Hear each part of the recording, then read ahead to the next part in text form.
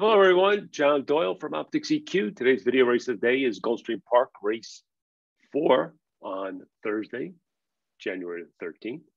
And the reason I picked this race is it coincides with a video I sent out to our subscribers just earlier, and it's about Quadrant 3. I get a lot of questions on how to manage Quadrant 3 horses. Hopefully that video clears a lot of things up, and hopefully this video shows you kind of an application of it. And because there's a great Quadrant 3 runner that looks pretty decent in this race, and that's the number 2 Meyer.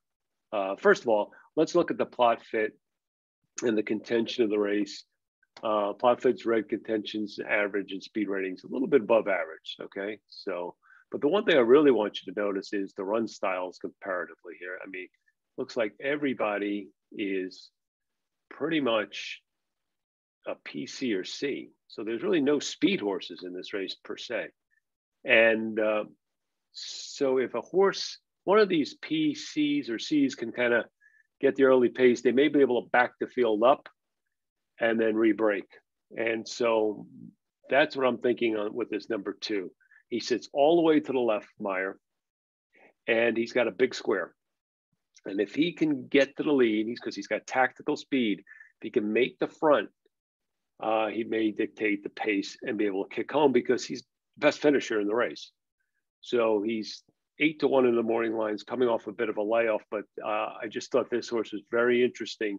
And this is a Quadrant 3 horse you want to really consider when you start looking at Quadrant 3 horses, because again, for the most part, you have a pretty clean Quadrant 1. There's not a lot of horses all the way to the left in Quadrant 1.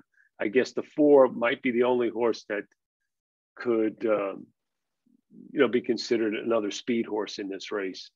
But it looks like the 2 might have an edge. And like I said, if they're really focused on getting the lead, this horse could be long gone. So let's look at his form. Clear the filters here. I'm going to get the number 2.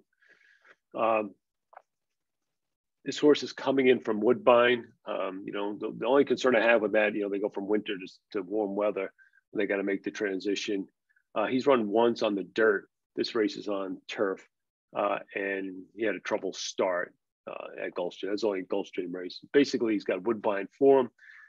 This horse can route on the turf. He's kind of been running in this around this level at Woodbine. Last race, he didn't have any cover. He ran a decent 4th, beaten 4 lengths. He just kind of fits. The one thing you're going to notice on this horse is, like I said, he's got kind of tactical speed. He hasn't ever been like a front runner, except maybe 2 back. He was a front runner. He tired late in that race, but he was dueling. He may not get a duel today because there's really not much pace in this race. And when you start looking at the other runners, with the exception of maybe the 4, these are horses like to come from behind. Okay.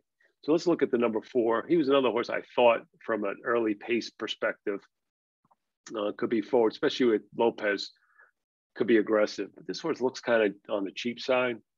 So even if he were to get the lead, maybe the 2 can sit just off him and then outkick him going home. So again, the 2, I mean, he just fits on numbers. I like that. I'm really playing the plot profile in this race. He fits on numbers. He kind of fits on class. Does he translate his Woodbine form? He's run well enough on turf. It just kind of looks like a horse that's got a big shot in here.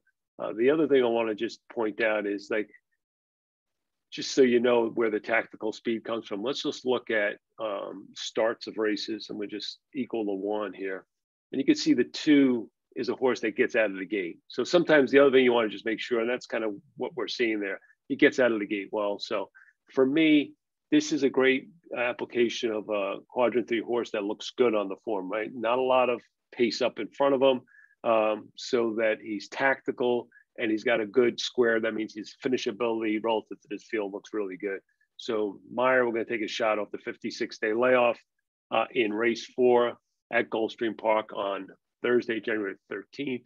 If you want more information like this, go to our website, opticseq.com. If you want to do a video with me, I've got some good requests. We're going to start doing some on the weekends with video guests, people that want to join in and pick a race and handicap with us. So looking forward to any more feedback, questions. Keep them coming. Thanks a lot.